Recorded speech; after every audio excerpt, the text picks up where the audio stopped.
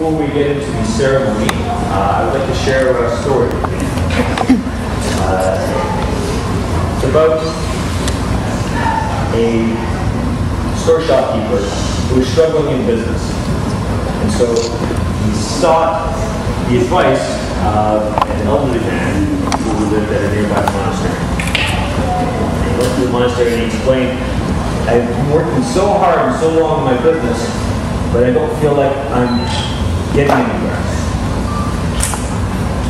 Can you tell me, is there any reason why I shouldn't just quit and give up?" He took the man outside to the garden.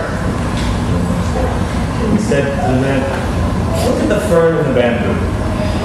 I planted them both at the same time. I gave them equal amounts of water and fertilizer month after month.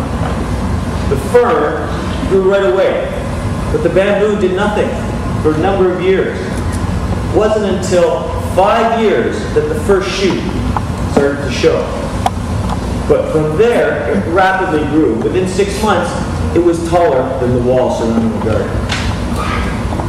And he opened the monthly day. He said,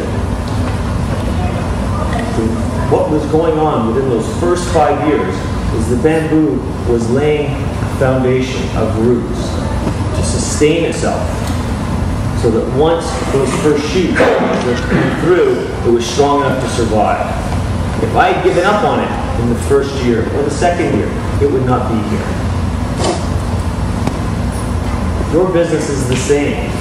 You've been laying roots that through your hard work will sustain your business. But if you give up now, all that hard work will be for nothing.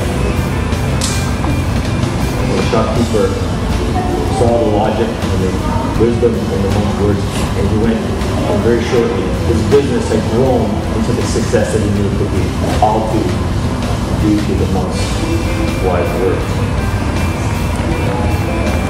These students before you have been building roots over the years that has sustained them today and will sustain them for the rest of their lives.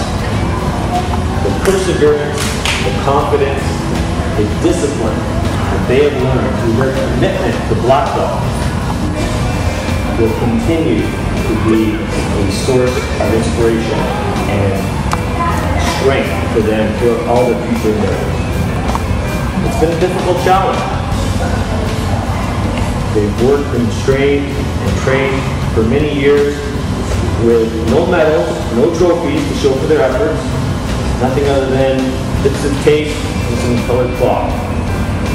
They've seen friends quit along the way, and perhaps they too have had moments where they felt like giving up. But they didn't. They persevered, they struggled, and they found that today they have the strength to carry on and persevere and to succeed. I think we can all agree that we've seen that they have grown straight and tall.